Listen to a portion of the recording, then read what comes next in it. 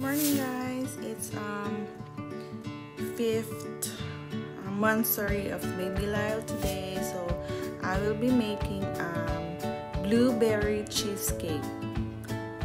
It's a non-baked blueberry cheesecake. So these are my ingredients: graham, vanilla, sugar, milk. I have a gelatin, 1 pack of gelatin. This is heavy cream. I use Philadelphia cream cheese, and of course the blueberry filling. So I will be making this in KitchenAid and with my baking pan with a cardboard, or I don't know, carton. Muna ni guys akong mga ingredients. This is included for the graham. Okay, let us start with the graham, and I put ibutanan ako siya og sugar. I have here melted butter. Let's just put it. Utang lang nato.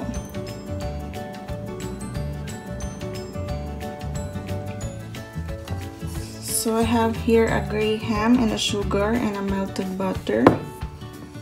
Ibutang lang nato na mahimo siyang firm.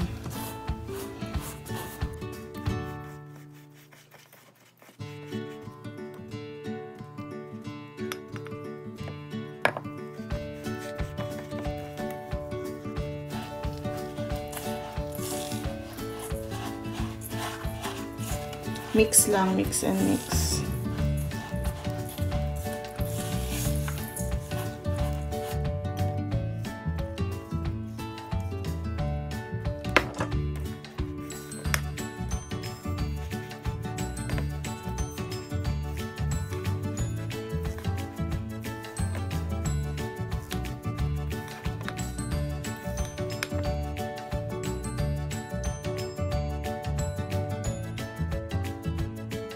Una ni siya guys, dapat firm siya, like mga niya. Na siya ka-firm. So ako na ni siyang i-abo din sa pan. Update you later. There guys, muna ni siya.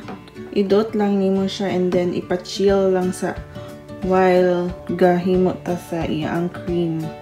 At lang sa ning ibutang sa ref for chill. So let's start with the cream. Sugod ta sa cream cheese.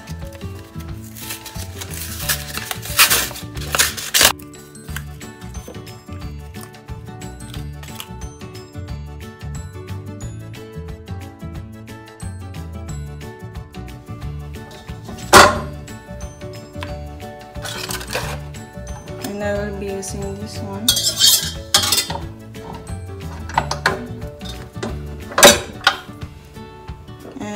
Sugar.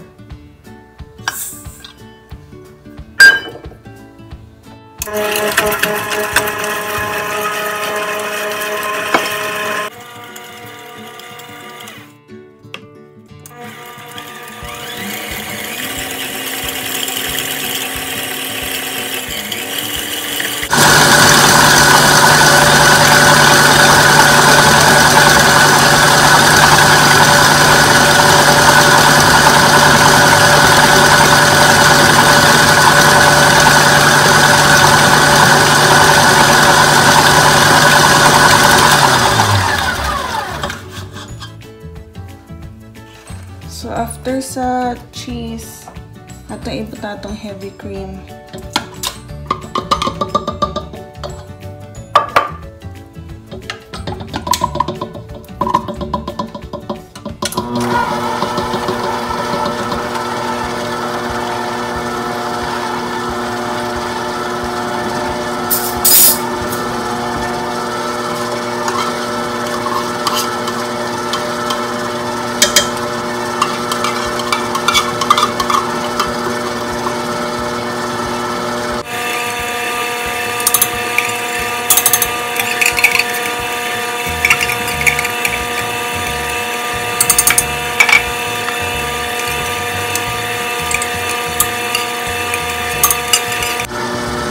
Sa ato ang milk, ato ang ibutang itong gelatin.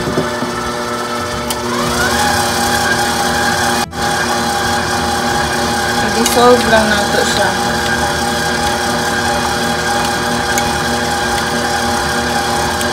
May instruction how to use it.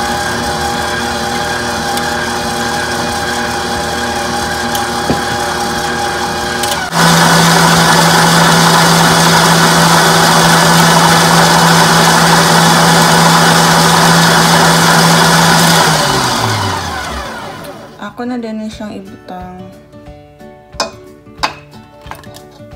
ang gelatin o milk.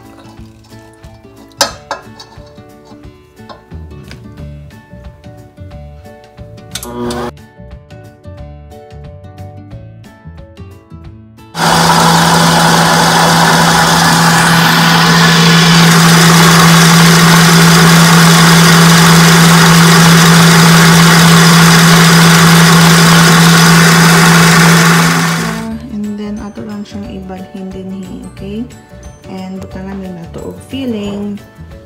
That's simple. So, balikan lang ta mo later. Mauna ni siya, i-even out lang ninyo. Nipis ra kay ni siya kay dako kayo nga akong pan. Dapat gamay ra unta akong pan para baga siya. So, ako lang ni ibutang ang filling din sa top. Mauna ni siya guys, wala gani na ako na-hurt ang feeling and ingon ani lang nako kay dili sad ko ganahan og daghan feeling kay tamis kaayo na siya, so gipatsa-patsa lang nako. Tada! I-ref lang dahil ni siya like mga 1 hour siguro. Okay na siya 1 hour, pwede na siya ikaon or pwede na siya tangtangon din sa tin. Thank you guys for watching.